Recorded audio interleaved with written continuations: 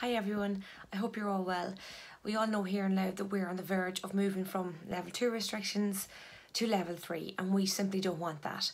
It is in our hands and I know it's so difficult and we're so sick of living in this COVID world, and sometimes it feels like we're living in a controlled state where nothing is normal.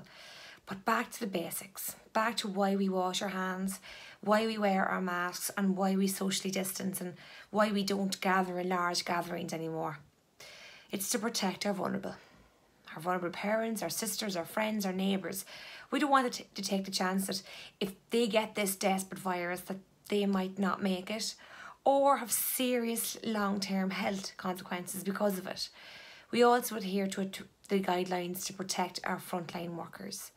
88% of our nurses and healthcare workers who contracted COVID contracted it at work, caring for our loved ones. Worldwide, over 3,000 healthcare workers died from COVID. We need to act now. We need to prevent the rise in cases, and the way to do that is simple. Wash our hands, restrict our movements, reduce your number of contacts. It is in our hands and we can do this, we can reduce our numbers. So let's do it.